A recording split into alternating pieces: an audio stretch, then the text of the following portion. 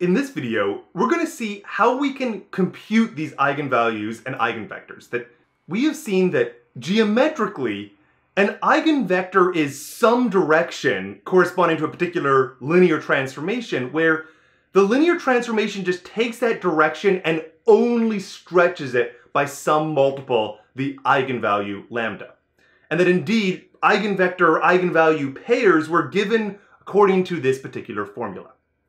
Now, what we're going to do in this video is figure out how to algebraically compute eigenvalue-eigenvector pairs given some particular matrix.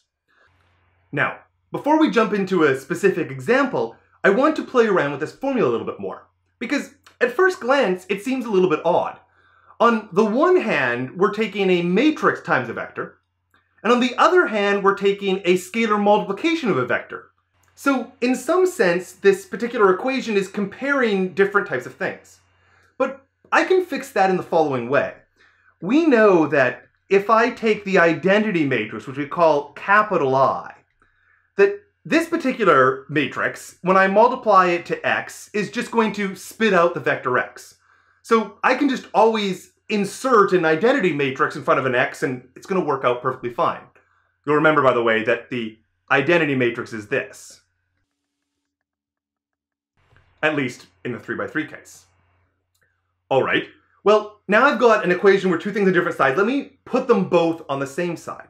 So I'm then going to manipulate, and I'm going to say that this ax, and I'm going to subtract it off minus lambda I times x. And this is all going to be equal to the 0 vector. And then I notice that both of the two terms I'm subtracting have an x in them, so why don't I try factoring that out?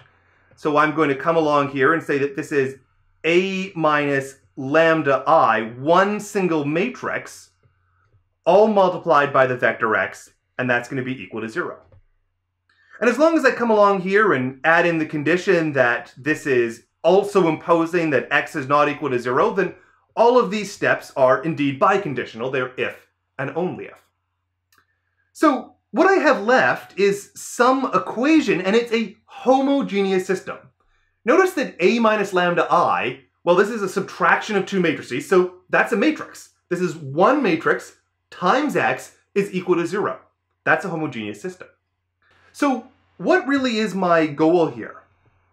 I am trying to find a non-trivial solution. I'm not interested in the x equal to 0 solution. I know that's a solution. That's easy. The question is, are there other solutions? So my goal is a non-zero solution to a homogeneous system.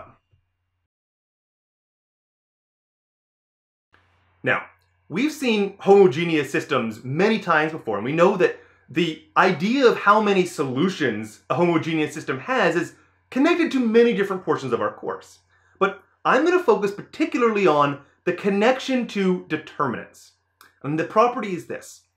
If I have a homogeneous system, then it is going to have infinitely many solutions precisely when the determinant of that coefficient matrix is equal to 0.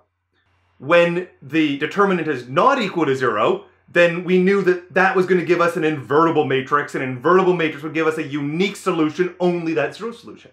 So that's why I want to consider when the determinant is equal to 0, that's when I get a non-trivial solution. In other words, this whole thing that we have specified is the same thing as demanding some solution to the determinant of this matrix, whatever that matrix is. I want that equal to 0. And this equation that I have come up with is going to be how I'm going to find my lambdas. And indeed, finding a solution to the original ax equal to lambda x, where x is non-zero, is going to be precisely equivalent to figuring out that this determinant is equal to 0.